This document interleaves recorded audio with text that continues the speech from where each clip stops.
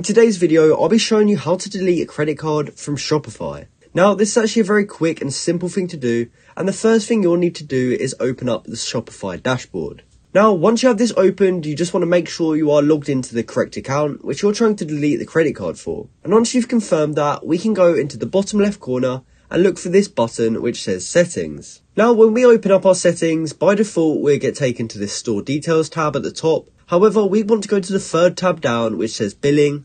And as you can see, we can find our current billing cycle, as well as our current credit card on our account.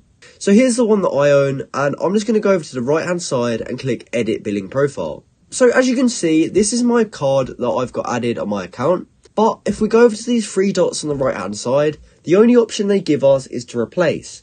So how do we go about deleting our credit card? So unfortunately, to completely delete your card off Shopify, you will also need to close down your store and cancel your plan. So if you're happy to do that, you can go over to this tab over here, which is the second one down. Now, when we click on this second tab, which says Plan, we get taken to this page where we can see our plan details as well as our billing. Now, I'm only on a trial plan, so it's only giving me the option to cancel my trial.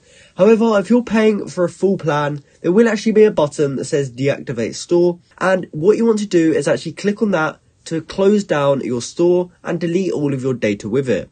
Now, before you do this, you should only really do this if you're finished with your Shopify store and you won't be using it any longer. And you also want to do this if you've cancelled all of your apps and subscriptions. However, once you have done that, you can go ahead and cancel your plan and deactivate your store.